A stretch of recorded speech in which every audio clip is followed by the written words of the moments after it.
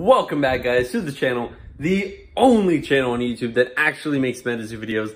And today, guys, Caster Society just dropped the top 8 deck lists for their most recent event, the Caster Society UFO Clash. Now, in case you don't know, it was a tournament that was just held this past Saturday. There was a $50 buy-in, and there was some crazy prizing. First, second, and third got official Metazoo medals. Everyone who entered also got participation medals. And it was like, what, the top, I think the first place got like just a crazy amount of steel products and stuff. Really cool. And guys, before we get into the deck list, I'm just going to say right now, I'm very excited. This is, I gotta say it too, right? This is the most diverse card game that I've ever played. Primarily before this, I used to play Yu-Gi-Oh! A lot, and there'd be like 1 or 2 consistent top tier decks. This game, it feels like there's just like every aura type can do something. And we're gonna look at the top 8 deck list, guys. You're gonna see that pretty much every aura type can do something. It's crazy. It's crazy. Let's get into the deck list, guys. Oh, I'm excited. Oh, let's get it. All right, guys. So we are at the computer, and we're over on the Caster Society website. In case y'all want to look at the deck list without hearing my pretty voice, I'll go ahead and post the link down below in the description of the video. But first place was Cosmic, second place was Lightning, third was Water, and then top 8 was 1 Fearsome Critter, 1 Nappa OTK, 2 Cosmic, and 1 Ami Cook Ice. So let's go ahead and go over. Let's go over the first place Cosmic. So I'm gonna go ahead and scroll over the deck list, and then if I have any thoughts, I'll go and let you guys know. I haven't like thoroughly looked over these decks, but I looked over some of them so far. Ooh, this is a laser gun deck, laser beam deck. Ooh, what? So I guess this deck is trying to heavily hit spirits because, in case you don't know, laser beam gun upgrade. This is just an artifact. It basically can go around It can basically go around burrow beasties. It can hit spirit beasties. It can hit invisible beasties. It's just a really great card. I'm surprised they're main decking it. They must have expected a lot of ice then, right? 4th of July promo. I like that. Black Shard Meteorite. There's this one, the Dark and Cosmic. Okay. I kind of like it. I like it. Almost a full play set of Lizard People. I like the main deck Dampens. Dampens are just so good. And then I guess side deck. Oh boy, they had tons of hateful side deck. And they also had Supernatural Black Hole side deck. I guess the nice thing about playing Cosmic is that your opponent always has to be careful because they might have Supernatural Black Hole. I guess that's a decent side. That's nice. I like this. This deck is creative. Oh boy. I see. In our group, we've been thinking that Laser Beam Gun upgrade is like a good like kind of side deck card, but if it's working main deck, that's nice. That's nice. All right, that's different. This second place was Lightning. I actually did look at the Lightning deck already. I actually really like this one. This one is 43 cards. Right off the bat, guys, I think the most important thing, 2 copies of Lightning Storm. There's so much Terror Destruction in the metagame right now. I think it's just important to run the 2 Lightning Storms. 3 Thunderbirds. I think the only other thing in here was the Balancing Beams and the Lightning in a Bottles. Balancing Beams, in case y'all haven't seen this card, this is usually more of a side deck card. I guess if you're older or younger, this card is really great. It's deal damage to target caster or page equal to 10 times the number of years between your age and chosen caster's age. So like, let's say, right, I'm 24 years old and you're 34 years old. That would deal 100 damage. Now that's really, really good if you're either really young or really old. For me, I wouldn't really want to run it because the average, I would say the average age of casters is probably around 20 to 26. So for me, it's pretty useless, but a lot of people do side deck this card. I don't know about main decking it. That's kind of crazy. I guess in most cases for this person, it'd probably be a better version of Lightning Bolt. The only thing is it doesn't trigger Thunderbirds. out of here. He has another Dingbo. He has Guabensek. I like this guy. This guy just makes it so that each Terra becomes a Lightning Storm, which is crazy. So if you're playing against Cosmic, I guess this is really good. He has Stone Skin, Flying. I guess you'd bring him out after you already have something to protect him with, which is kind of cool. I like that card. And always got to have Fearsome Critters, side deck hate. You know, always got to keep it. I like the 4 copies of Wakunyan, and I like the fact that he's not playing Crystals. Crystals, for me, I don't think belong in Lightning anymore. I think Wakunyans just do a really good job of accelerating your aura.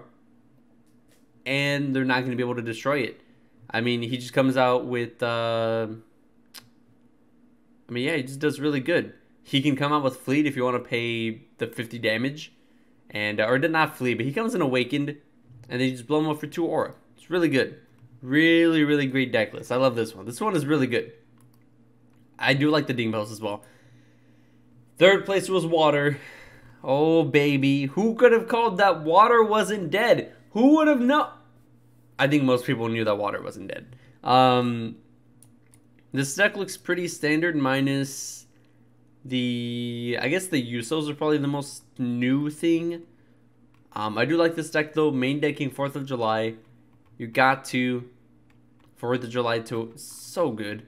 Such a good card. And then side deck, he was side decking Broody, totally not a Timmy. That's crazy! He was also side decking the Camouflage Potions just in case. Feign Deaths just in case. I like it. He's also main decking another, or side decking another Wall of a Lake. I like this deck. I feel like Water hasn't really changed too much. Looks pretty standard, but I like it. I still like it. Water's still great. This deck, I think, is so crazy. It's main decking only 6 auras. Only main decking 6, like, basic auras. And that's crazy. I do like the addition of Forest Elemental. In case you haven't seen this, it says, well, first off, it has Convert. So if mushrooms are within eyesight, the species has Convert. Mushrooms are now a legal 4th wall claimable. So you can just claim that on your 4th wall list and you're good. And the other thing is Arena, beasties you control cannot be inflicted with status effects from opposing beasties. So your opponent cannot paralyze a Gumberoo. This means that Quetzalcoatlus has an awful matchup against Gumberoo now. It just got a little bit worse because of Forest Elemental. I do like the Exquisite Stews. I think those are really good. Patient Insight. That is a big spell to be playing in this deck. But if it works, it works. It's a nice one-of, I guess. And then I do like the side deck a lot. Citing the Bursting Spiderlings, First Anniversaries, Overgrown City in case you want to get out the Dark Ore and play Hatefuls. That's pretty good. I like it. I like this one a lot. It's really good. Now this next deck, oh my god. Dude, I saw this deck and I was like, what is this, right? Because I scrolled through it really fast and I was like, what is this deck, right? Like, how does this deck win? It's just a Napa OTK deck. But it's using the Water Engine and it's trying to cycle through your deck. You have exactly 1 copy of Napa Rebobs. And I think for this deck, that's probably enough. The newest edition, though, was Dublin Lake Monster. This guy's actually really crazy. He has a contract effect. He's kind of like a mini title pool. You just draw 1, put 1 at the bottom. I think that's pretty good. There's also main deck Dampens. I like that. And then he's also side decking into just kind of like a regular Water deck just in case he doesn't feel like this does enough, I guess, right? You can side out. Let's say you're setting into Water, right? 3, 4, 5, 6, 7, 8, 9, 12. Side out 12 cards. So it doesn't have any. Oh, I gotta let my dog in, man. Oh, Rosie. Oh no, it was my other dog. My other dog was trying to get upstairs. Okay, that's cool. So you have 12 side deck spots. I'm thinking if you were to side deck to play Water, take out the 2 Stews, take out Growth, Krypton Nation. That's 4. Take out the Dublin, 7, 8, 9, 10. I don't know. I don't know. I do not know. Maybe keep the neutralities, I guess. I actually don't know. I don't want to say take out anything specific, but for sure the growth, Kryptonation, the Stews, maybe the Dublins, probably keep them in because you're still playing water. Take out the Napa, take out the Full Moon. I don't know. That just seems like a really creative deck. I like that a lot. Now, next off, we have Cosmic. One of these Cosmic decks was my boy John's. I'm not sure which exactly it was, but we'll go ahead and see. I'll probably ask him later which one it was. No, this one is... I think, yeah, this is the one that I liked more. This one is straight up Cosmic, no special auras. I like this one a lot. Playing the Jellies, playing Black Knight Satellite. So in case y'all don't know, this is a 6-cost BC. The really good thing about him is that he can hit burrowed BCs with his attack. So, Ami Cook, just did Ami Cook, it's fine. Really, really cool. Terraforming, I think, is a must-have in the main deck. Pocket Dimension Orb, I think, is also really great. So basically, it's just a 1-cost, 1 neutral, has Convert, has Self-Destruct, and then it also triggers for stars. So I'm not sure if any of these have star bonuses, but I guess Flatwoods does. And then he's also playing a new copy, one copy of Flatwoods Monster. This is the new one. And it's kind of like a mini... It's like just a mini lock, kind of, I guess. If you think your opponent has a bunch of BCs in their hand, or they have a bunch of spells, if they have a bunch of potions, you could just declare a page type and they can't... Because they can't activate... They can't perform actions with that page, which is crazy. And in case you don't know, actions specifically means that choices that casters make. It does not include, like, game mechanics. So, like, at the start of your turn, right?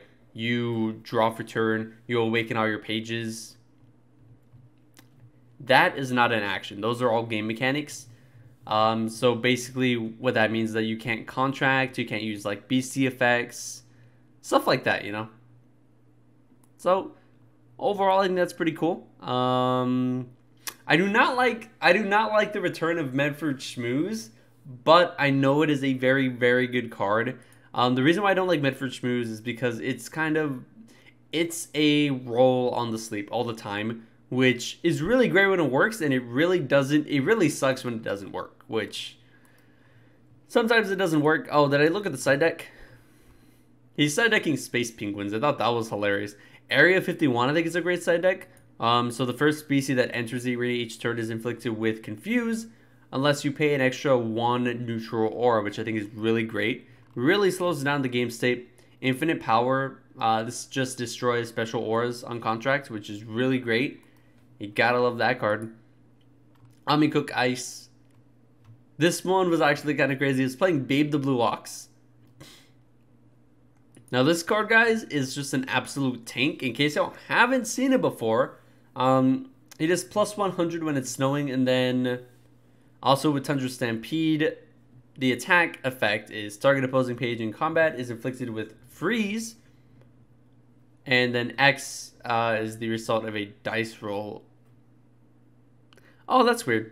Yeah, no, I'm just rereading it because like it's a Kryptonation card, and some of the wordings on these cards are just kind of off.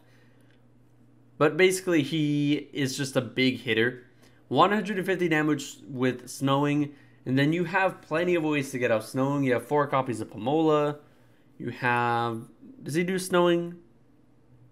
Am I crazy? And then, yeah, Jack Frost does snowing. Wahila does snowing for 2 turns for you, which is really great. And then side deck, he's side decking Morpheus. I think Morpheus is really great. Nightfall. I think most of these beasts are in Nightfall. So Ami Cooks, I guess Jack Frost, and that's really it, I think. Oh, he's also side decking another copy of Ami Cook. That's great. I like this deck a lot. I think this deck is actually really, really solid. I was playtesting with it a little bit the other day. The only thing that sucks about it is that it is really, really slow. If you get outsped within the first... I'm going to say you get going really after the 3rd or 4th turn. If your opponent is playing something just immensely fast, you will lose the game. Which kind of sucks, but it is a pure control deck, and I like it a lot. Next off, guys, a 45 card spell book. This is another cosmic deck. I like this one a lot. I think this one is my friend John's. I'm just gonna take a wild guess because he's main decking Chaos Crystal. Just taking a guess. I don't know. But overall, I like this deck a lot. The one neutrality, I'm not sure why it's in here. I don't specifically like it in Cosmic because you're not really doing anything with it. I mean, out of all the monsters, Reptoid Ruler has one. El Verde Entity has one. Kuz, you can bring it out for 2, I guess, if you really wanted to. But it's not that great, I think, in Cosmic. I think if you really wanted to, you could take out the neutrality and play another Cosmic Aura, honestly. That's how I feel like. This one feels like a slightly different version of the old Cosmic deck. But I like it a lot. I think it's solid. I think it's consistent. I do like the Bookmark Blues. I think that's really good. Why are you using Destroy Terra? Am I crazy on why they're using Destroy Terra? Let me look at terraforming again, right? Why would you be main decking that?